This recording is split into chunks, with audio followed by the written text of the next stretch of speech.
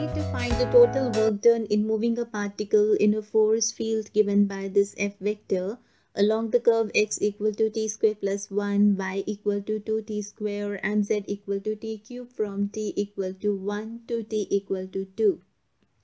So what is work done? It is the product of force and displacement, right?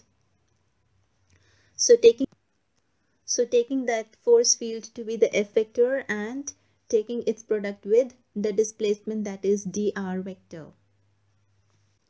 So let C be the arc of the given curve from t equal to 1 to t equal to 2. And then the work done is equal to integral of dot product of F vector with dr vector over C, right? So this is equal to, what is F vector given to us? It is 3xy I vector minus 5zj vector plus 10xk vector. And its dot product with, okay, what is dr vector? That is, if your r vector, the position vector, be xi vector plus yj vector plus zk vector, then what is dr vector? It is dxi vector plus dyj vector plus dzk vector.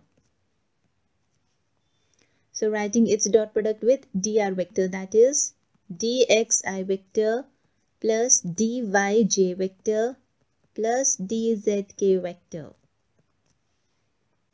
That is 3xy dx minus 5z dy plus 10x dz. And it is given to us that x, y, z, these values are in terms of t, right?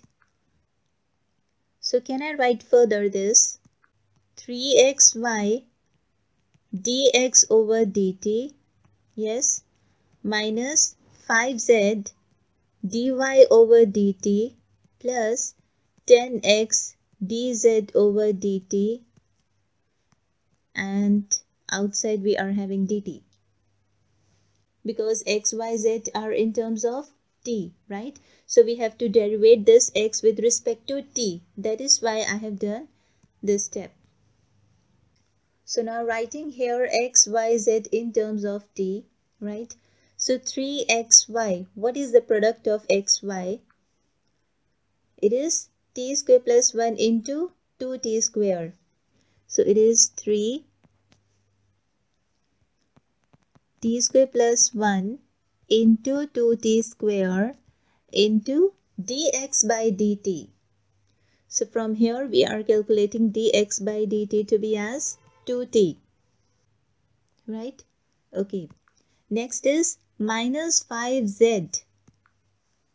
Minus 5z. What is it? It is t cube into dy by dt. So from here dy by dt is 4t, right? Okay. Then is plus 10x. Plus 10x. X is t square plus 1. And then dz by dt. So from here we are getting dz by dt to be equal to 3t square.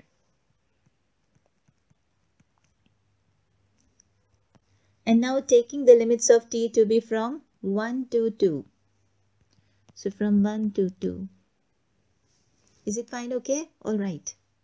So let's simplify this. So from here we are having 3t square into 2t square into 2t. That is 3 to the 6, 6 to the 12. 12 into t to the power 5. And then let's get the coefficient of t to the power 4. So from here we get, it is negative 20t to the power 4. And from here we are getting 30t to the power 4. So minus 20 plus 30, that is 10. So plus 10t to the power 4. And then getting the coefficient of t cube. So from here again this is 3 into 1, that is 3 into 2t square. That is 6t square and then 2t, that is 12t cube.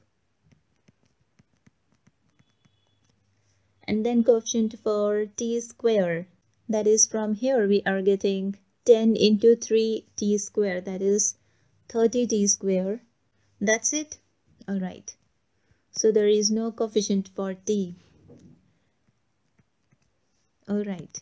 So let's integrate this. It is 12 to the power 6 divided by 6 plus 10 to the power 5 divided by 5 plus 12 to the power 4 divided by 4 and 30t cubed divided by 3. Limits from 1 to 2.